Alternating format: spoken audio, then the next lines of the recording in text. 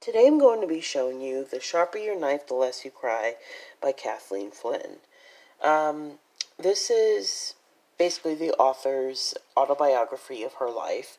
She talks about being a corporate employee, leaving corporate America, going to Paris, and joining a culinary school.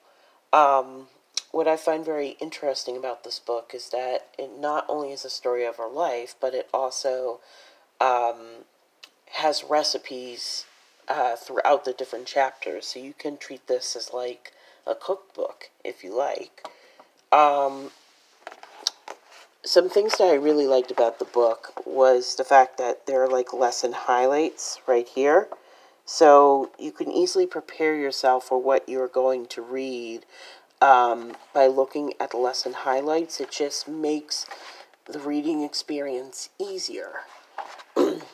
And then the other thing I really liked is how she titled the first chapter, Life is Not a Dress Rehearsal.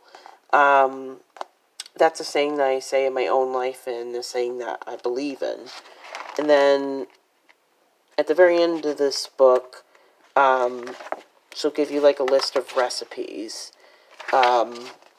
which is super helpful for cooking within the home. Overall, I really enjoyed this book. I found it to be a very nice read, and I highly recommend it to others.